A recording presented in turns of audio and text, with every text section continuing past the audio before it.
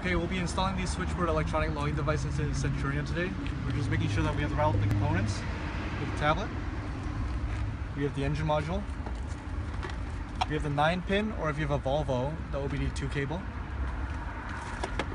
We have the mount stand for the tablet. And we also have the lighter charger adapter as well as a USB cable for the tablet. Step 1, what you need to find is your engine module and your 9-pin cable, and you plug that into your engine module like so. Step 2, we'll be plugging in the 9-pin cable into the Freightliner plug.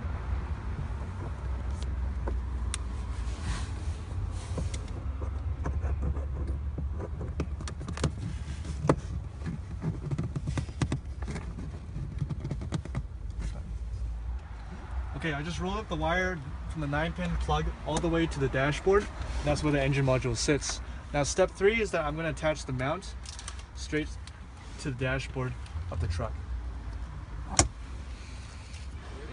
Okay, step 4, we're going to put the tablet into the mount.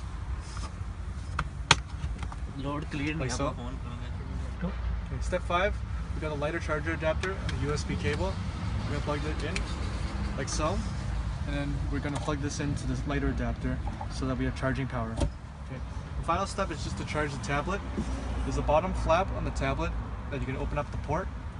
And now you can plug the charging cable into the tablet.